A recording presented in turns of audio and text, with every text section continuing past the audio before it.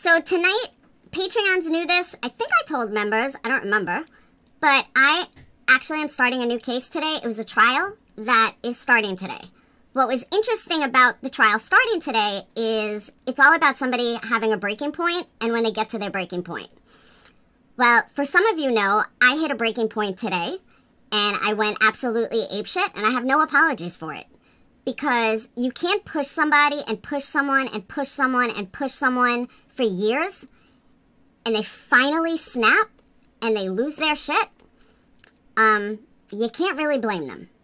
So again, for those of you that didn't see it, I deleted the video. Of course haters have it, so whatever. But it really got me thinking in conjunction with this case, this trial that started today.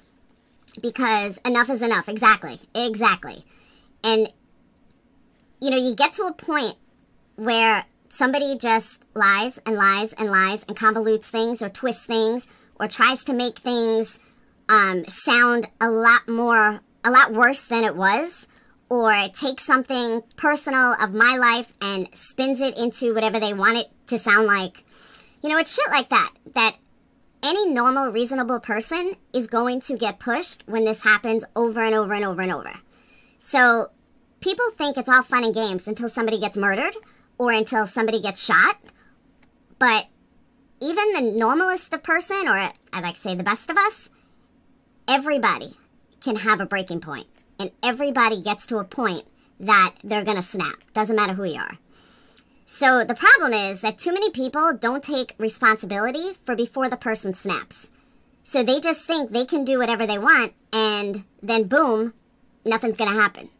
And then when something does happen, they play victim. There's an old line that is so true. And that line is, now I forgot how it goes.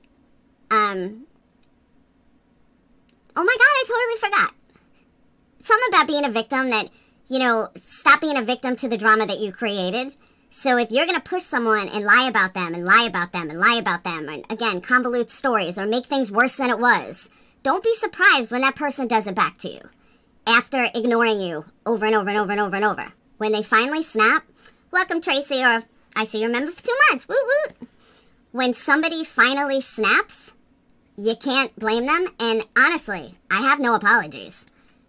People need to start looking at their own behavior, which caused somebody to say some of the things they say. Because when the person being targeted has really done nothing in the first place to warrant all of the attacks or anything that's said, then move on.